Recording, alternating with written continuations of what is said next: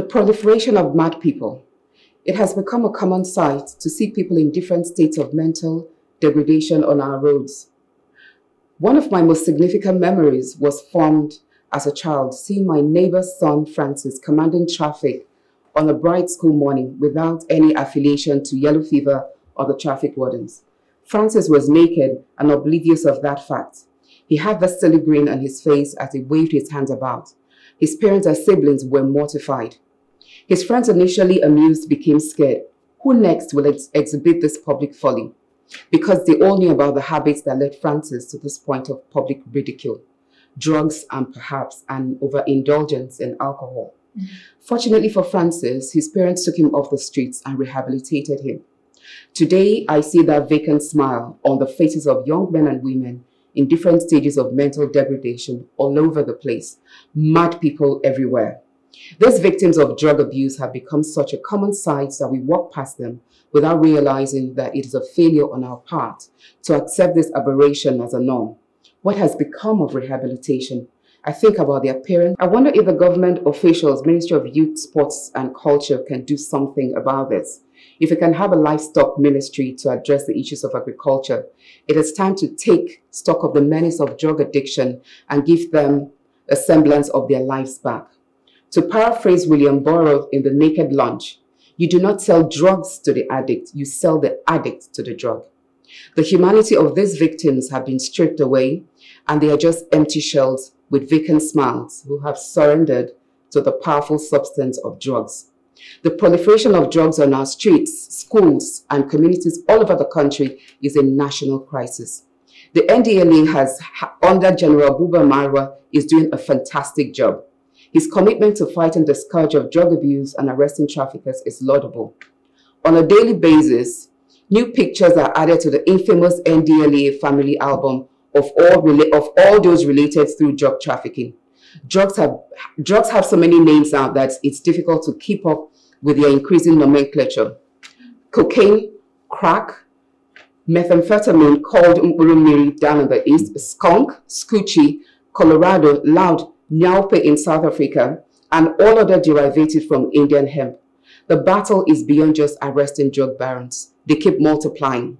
A woman was recently arrested for taking drugs to a correctional facility in Abuja.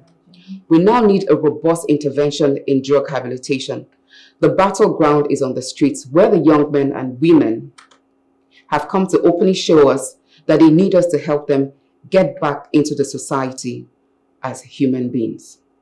So now, my question is, what are we going to do about these people that are still children, Nigerians, who are all over the streets? We see them, we shift.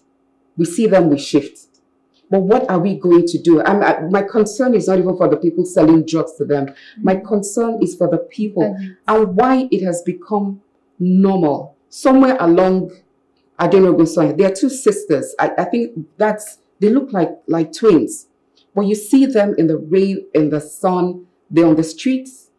They're just walking up and down, you know they're not normal. But the point is, now we hide behind, mental health issues.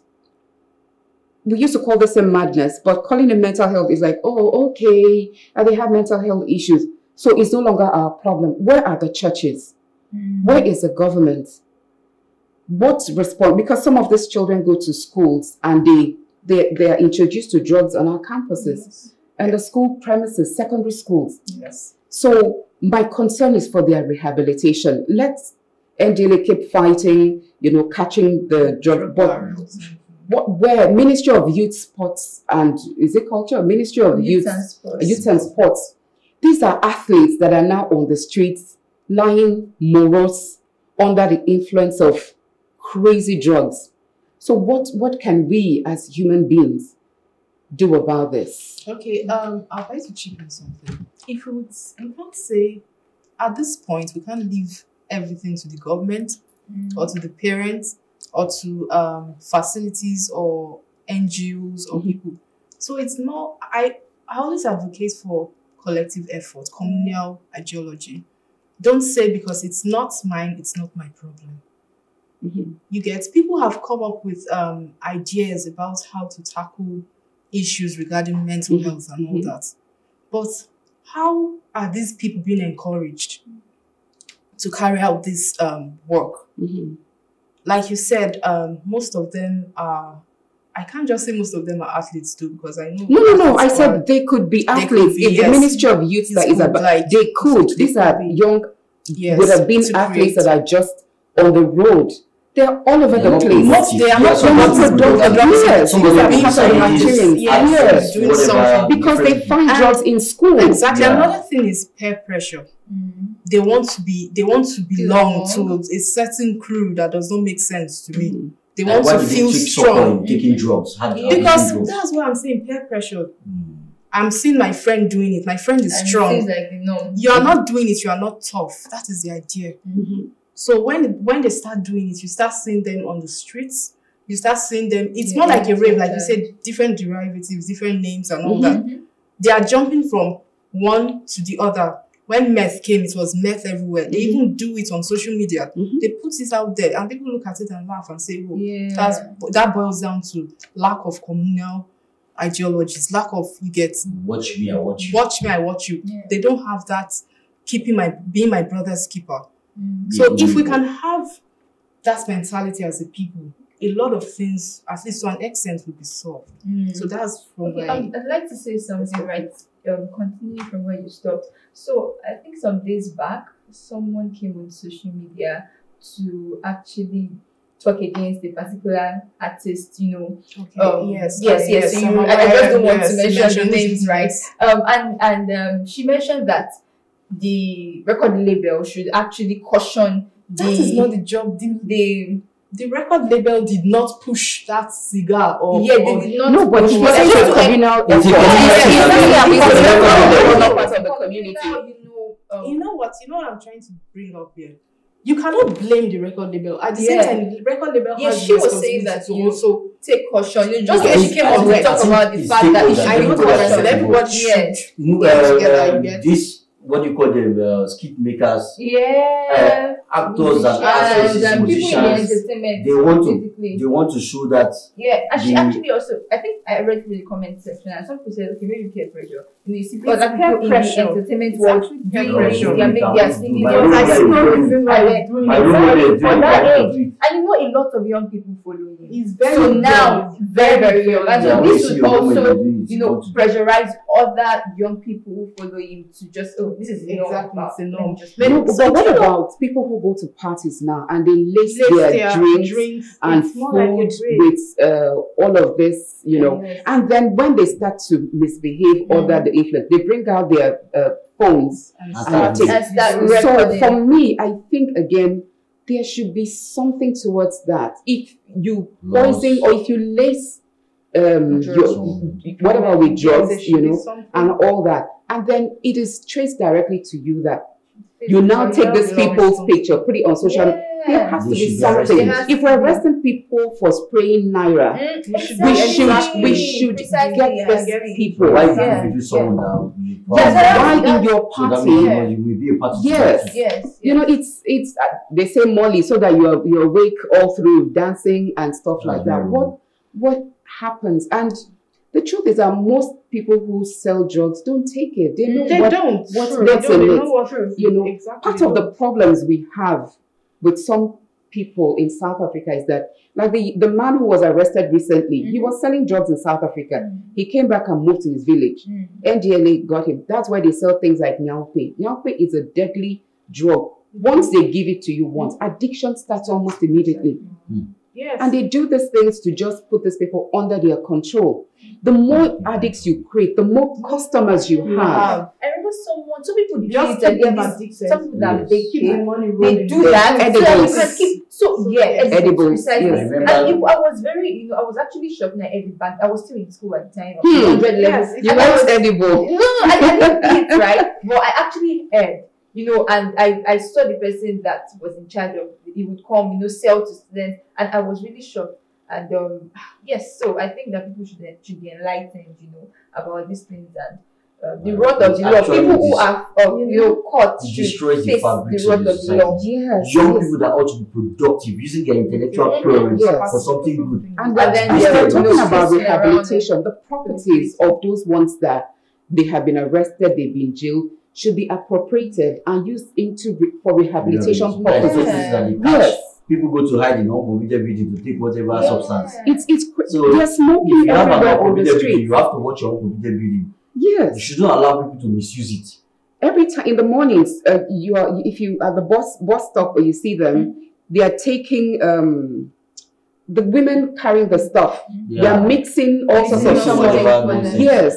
Squishy is a mixture of whatever. And truly, yes, I know of a lady, I was told recently that she takes squishy so that can help her sleep. She's going through the breakdown of her marriage and stuff like that. So that one it's another thing. But the fact that it is there, it's bottled elixir, it could be temporary. But somebody says, "Oh, I use this thing, it helped me sleep," and then people just before you know it, it's an addiction. It's an addiction. Not the right channel. You feel you have a medical condition, a psychological issue. Just go for therapy. To the right channel. Yeah, but it's just not a good look for the society that young people are in different states of mental degradation. Okay, aside from drug abuse, I wanted to bring your attention to something. What about let's talk about mental health. You know, in this part of the world, when you tell someone that mental health, take a mental health seriously, go for therapy, there's this stigma. Oh no, I don't want to be associated as someone that is going mad or something. And that's why there are advocates of mental physical body to take care of your mental health. So I'd like to hear your thoughts on that. What can we do to or say to Nigerians and say, look, let's seek mental health advice, mental health therapy, mental health cure, or whatever, just to help your mental state, especially when you're passing through difficult situations. Yeah, don't forget that a lot of therapy, even if you go to the professional, is talk therapy. They will let you talk about the things that happen to you and all that. We've heard now a few people who have taken their lives because they felt, there's nobody to talk to. But I tell people that as you have your physical body, you have your mental. So if you can treat your physical body if you're not feeling well, why not for your mental health? It's not purely a religious exercise where, they say, okay, go and read this or go and chant that or go and fast and stuff like that. It's not, because that out. Yes, because that is not it. When people say, when somebody takes their life, the person is being, the person is mean, they are not, they are cowards and all that. I really do not subscribe to that. First of all, they're trying to change the narrative that it's not committing suicide. You die by suicide, because in Nigeria, committing suicide is a crime. It's a crime, yes. So I wonder if you're going to jail the dead body or the person who is already But I think that you can, if you don't have anyone to talk to, people always say, there's some people who really do not have anyone to talk to. You can write down some of the things that you're going through. So maybe talking about certain things, putting it down in when you really realize that maybe it's really not as bad as what I thought it was. But I think as human beings, in our little circles, in our family, in our small group of friends, we should be able to let people know that we are there for them without judgment. If people do not trust you enough, they can never be vulnerable with you. Sure. So when people trust you, they can come and talk to you. And they know that what they are talking to you will not be on social media tomorrow. Pastor will know you to give testimony in church, give example, you know how that is such a betrayal.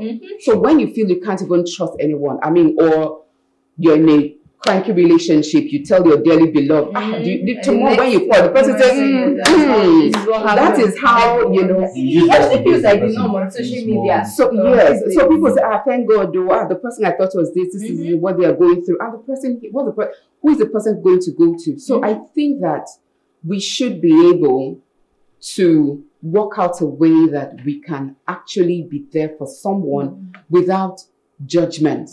If someone comes and says, I'm pregnant and I don't know who the father is it for you to pinch yourself and say, prostitutes? That's what they will say. Yeah, you've not even asked what happened. So for me, these are some of, the examples that, I'm owing money. I know a young man who took a loan from one of these loan apps, and they are threatening to put his picture out there. You know, they've hacked into his phone. They are going to take personal pictures and put out there. And he was just going around talking to himself. When he came, and you know, that was already his mental fabric disintegrating, breaking down. And I said, call your family, sit them down and tell them this is what is happening. I promise you, your family would rather sort you out than you go and take your life, or their picture and everything. Your picture is going to be out there on social media. And he actually did. And he found out that the judgment was not as bad as what he thought it was going to be. My point is, we should create safe spaces within us that someone can come and talk to us without. You might not have the money to give someone who's old, but we can give them. I didn't have money to give this young man, but I was able to direct him on how he was going to go about it, and he sorted. So for me, a child, you hear a child took his life in school because he failed his exam. Oh, his parents. And the mother will be like, why didn't you just tell me? Is it not exam? Oh, you could have just written another one and stuff. But at that point, because of the narratives that are already played, if you fail, you cannot come back to this house. If you get pregnant, you cannot come back to this house. I will disown you. We've seen children that were born to single moms who have gone ahead to do amazing things. It might be hard, but it's going to get better. It's possible. So for me, that is just the easiest way we can do. So the question I'm going to ask myself is, how good of a friend am I to people? So I need to take some responsibility, accountability in the trust someone has placed in me as a friend, as you know, as a partner in anything. So that's where we start from. And we should also watch the kind of scripts we use with people. In some offices, you make a mistake, your boss is telling you, you're useless, you're a nincompoop and stuff like that. Those are some of the hard words we use, and we don't know our culpability in some of these things that happen. So for me, mental health is something we need to talk through, and we have to be available to the people. For them to talk to us and talk it out. Mental health is as important as taking care of your physical health. It's all about speaking up. As you join your voices to ours, keep your comments coming on social media platforms. On Facebook, Plus TV Africa, #TheAdvocateNG, or on X and Instagram at Plus TV Africa, #TheAdvocateNG. To catch up with previous broadcasts, go to plustvafrica.com/theadvocate. Don't forget to subscribe to our YouTube channel, Plus TV Africa. Let's keep advocating for a better society. Bye. Bye.